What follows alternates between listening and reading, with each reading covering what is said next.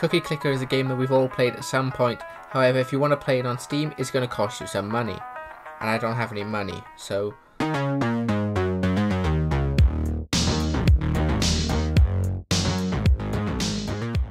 The most important part of Cookie Clicker is the cookie, so I started by adding a cookie.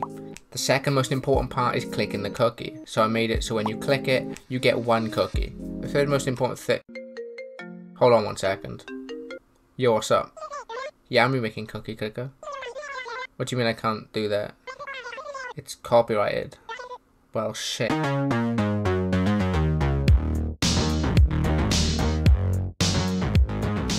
So I've made some changes. I swapped out the cookie for a biscuit, and now instead of clicking the cookie, you bash the biscuit. I also thought I'd name the game Biscuit Basher because you bash biscuits. Anyways, let's get back to working on the gameplay. The next thing I needed to add was a way to get biscuits without actually playing the game, because I mean no one wants to actually sit here and click the mouse, right? The way I did this is by adding a biscuit per second system. Pretty self-explanatory system. The player will be given a certain amount of biscuits every second. Now I needed to add a way for the player to increase the amount of biscuits they get every second. So I introduced to you the upgrade system. It's a total of 3 biscuit per second upgrades: basses, rocks and bats. Every time you buy an upgrade, your total biscuits per second will increase. The price of each upgrade will also increase based on this formula that I might have borrowed from the other game that we no longer talk about. You may have noticed that there's also a 4th upgrade slot.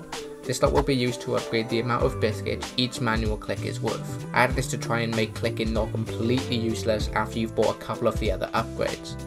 Also for this game, I actually decided to try and make some real graphics instead of just using shapes. It's barely art, but it's better than what all my other games look like. Anyways, let's move on. To make the game feel a bit more fun, I decided to add some juice. I made it so when you click the biscuit, it has this little pop animation. I also added some audio feedback and now it sounds like this. I actually really like how this turned out, so I just copy and pasted it over to the buttons as well.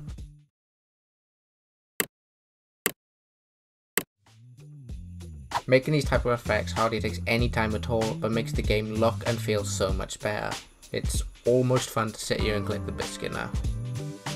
If you didn't already know, I'm trying to make 4 games and 4 devlogs this month, so I don't have too much time to work on each game, and unfortunately I need to move on to game number 3. This game was short and so was this devlog, but I guess that's just how it is sometimes. You can play the game using the link in the description, but before you do, why not check out this other devlog? If you made it this far, you'll probably like it. See you next time.